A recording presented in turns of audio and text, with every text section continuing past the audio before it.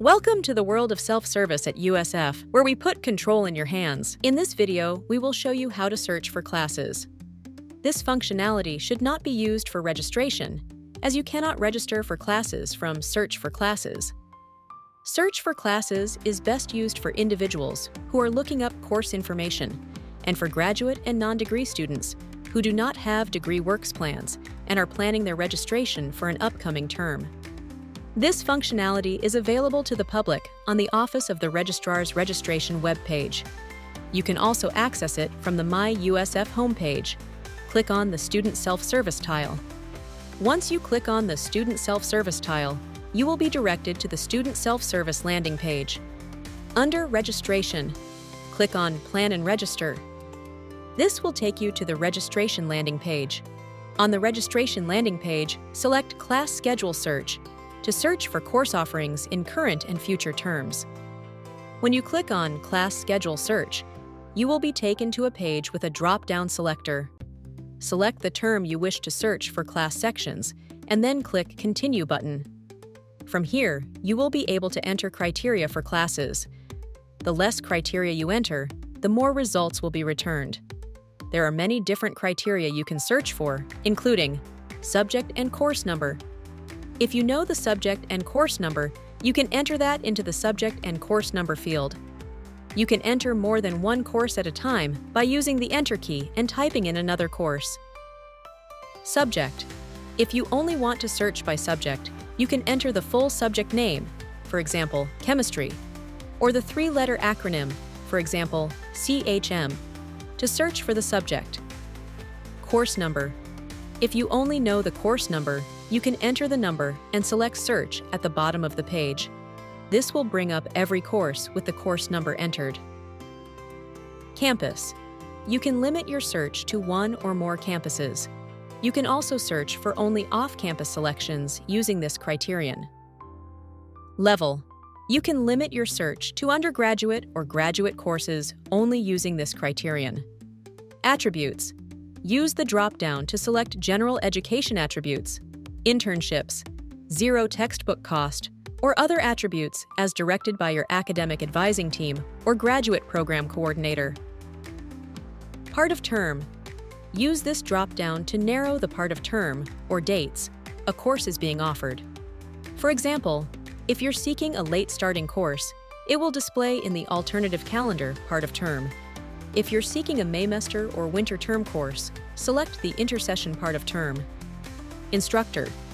If you are trying to take a course from a specific instructor, select their name and see what they are teaching during the term.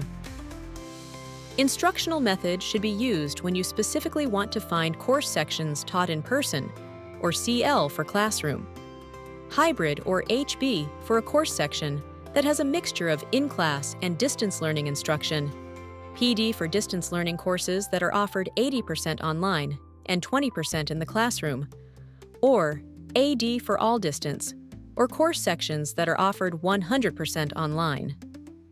Open sections only. If you're planning your registration, avoid frustration and choose this button to see only the sections with seats available. Keyword.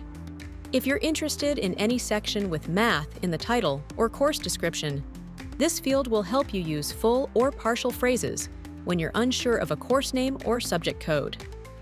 In this example, I am looking for courses with a zero textbook cost. By choosing the attribute from the drop-down and then clicking on Search, a full list of courses with zero textbook costs will display to choose from. The highlighted column shows the zero textbook cost attribute for each course, and for ENC 1101, it also shows all other attributes that are associated with the course. If you look further into the ENC 1101 course, it shows that the course still has available seats. To know even more about the course section, click on the hyperlinked title, and the Class Details pop-up box will display. This shows information about the number of seats available, waitlist information, meeting times, course description, a link to see required books and supplies. If you want to start another search, click the green Search Again button on the top right corner of the screen. This will take you back to the original search parameters. You can remove your last search criteria by choosing the clear hyperlink at the bottom of the page next to the search button, or you could continue to look for zero textbook cost and do an advanced search. This will extend your search options to include schedule type. This is how you find online courses, start and end time, and meeting days. Instructional method allows you to narrow your search. You don't need to select class lecture or discussion, but you may want to search specifically for course sections when registering for an internship, laboratory, thesis or dissertation credits, clinicals, individual performances, individual study, supervised research, or supervised teaching. Enter your new criteria. In this case, I'll search for course sections offered on Monday and Wednesday. Click on Search to get the results.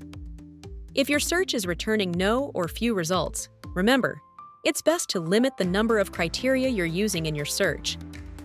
There are additional videos that you can watch that provide in-depth instructions about the components of student self-service. Please check them out on the Office of the Registrar's website.